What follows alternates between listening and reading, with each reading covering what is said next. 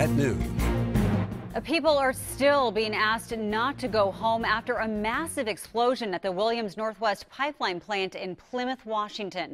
Welcome to KOIN 6 News at noon. I'm Jenny Hansen. Now, a 1-mile radius near that plant is still under evacuation. Jessica Morkert has been following this story since it broke on Monday. She joins us live now. And Jessica, what can you tell us?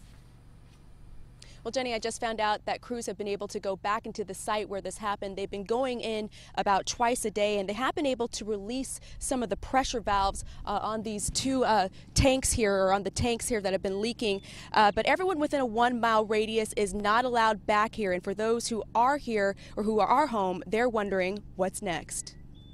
I felt a concussion in the house, and my husband was out in the garage, and the dogs and cats just sat straight up. The back of Sandy Taylor's deck faces both LNG tanks at the Williams Northwest pipeline plant. The massive explosion forced her and her family out of their Plymouth home at around 8 o'clock Monday morning. It was an exhausting day. 24 hours later, she's back, but worries for those who are still not allowed home, or worse. I feel so sorry for the people that got hurt. Yeah. Because they have sponsored our soccer team down here, and they've been part of the community. 5 people were hurt but are expected to be okay after an explosion that is still posing great risk to the community. Roads are still blocked off about a mile from the site. A massive command post with emergency responders from the southeast portion of the state are helping to subdue the danger.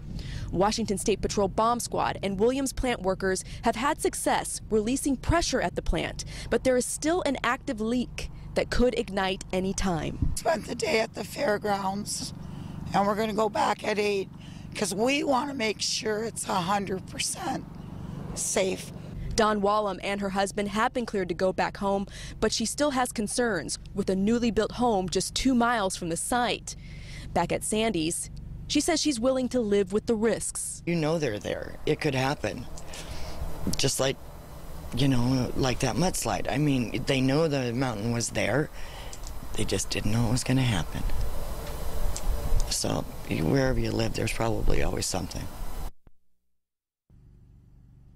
And back here live now, crews have been going into this plant, again, twice a day, assessing the danger risks. They tell me at 2 o'clock there will be another briefing for the residents who haven't been able to go back to their home. They're hoping to lift the evacuation to a 1/4 mile, but I'm told for at least this afternoon, the evacuation area will remain at 1 mile. Live near Plymouth, Jessica Morkert, KOIN 6 News. Very unsettling for those residents. Thanks, Jessica. We will continue to follow the situation. For all the latest developments, stay with KOIN 6 News. We will bring you the latest as soon as we learn it, both on air and online.